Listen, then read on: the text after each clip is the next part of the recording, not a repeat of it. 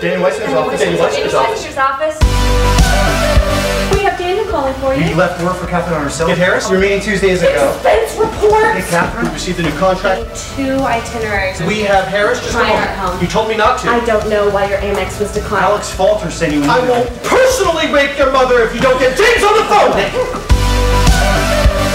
Being married to Daniel is easier than working for him. The hours are probably better. Do you get it, Nick? I mean, you get I it. do not want to fuck Heather. Yes, I'm stupid. If I interrupted you with a call that I could forget about being promoted. Working for Daniel is like living the last 30 minutes of Goodfellas over and over.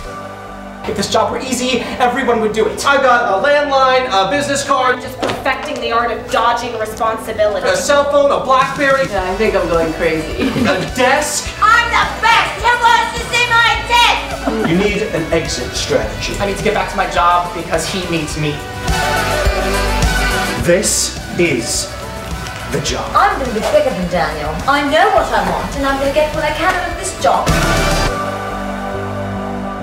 Because I realized the man I always wanted to be is someone not worth being.